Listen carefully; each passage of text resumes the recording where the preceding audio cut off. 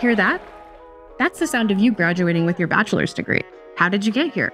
It all started with one simple step.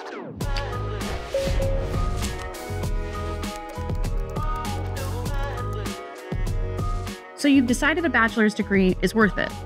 But now you're wondering, how can I get a bachelor's degree?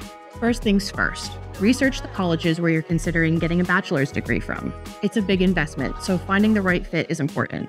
Ask about things like cost of tuition, their accreditation, and what majors they offer. Once you narrow your list, it's time to start the college application process. Many schools have an application fee, so it's beneficial to find colleges that don't. Those fees add up. After you submit your application, be sure to submit all your transcripts if you've attended college before. A bachelor's degree typically requires 120 credits and takes about 4 years to complete. The good news is, if you already have some college classes under your belt, that can help shorten the time it takes and save you money. With hard work, determination, and all the support you can get, before you know it, you'll be wearing a cap and gown with a diploma in your hands. Remember, every graduation starts with an application. All it takes is one simple step to get started. Watch the next video in our series to learn more about some popular bachelor's degrees.